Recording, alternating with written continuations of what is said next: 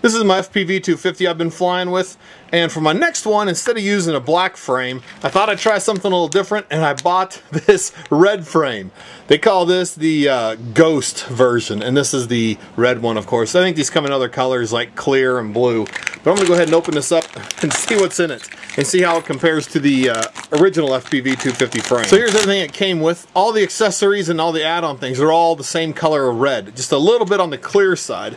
I don't know how well you can see through this, but it's a little bit on the clear side, which it looks really sharp. It comes with the landing gear here, and this is, of course, the same color red.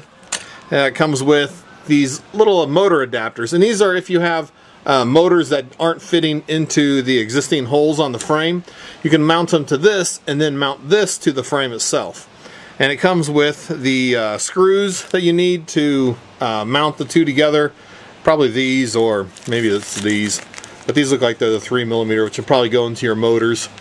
And it also comes with this other set of screws, these little 4 small screws, and those are to hold this onto the top of this, like that. And you also get a set of clear propellers, and these are 5x30 propellers, and they say diatone on them. I think these come with a lot of the diatone frames that you buy nowadays. So here I have the red frame just as assembled as much as I do my black frame, and I'm going to go ahead and weigh these, and we'll see if there's any difference in the weights between the two of them. The red one, it weighs in about 98.3 grams, and the black one here weighs in about 107.5 grams. So it is a little bit heavier. Here are the little feet. I'll put them on the scale.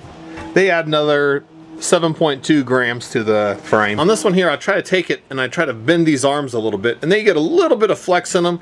This up here feels pretty stiff, and I'm just pushing right up here on the top of this empty cage, and it feels pretty stiff. This feels stiff, and when I try the red one, doing the same thing on the red one, it feels a little less stiff. These legs are falling off.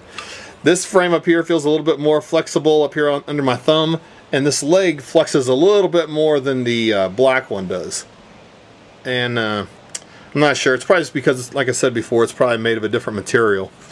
One other difference between these two is the legs here.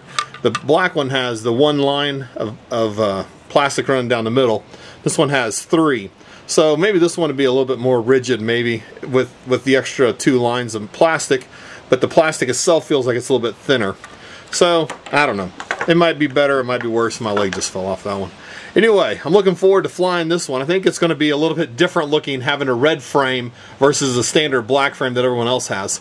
Anyway, this has just been a little quick review of this. If you have any questions about it, let me know in the comments. Thanks for watching.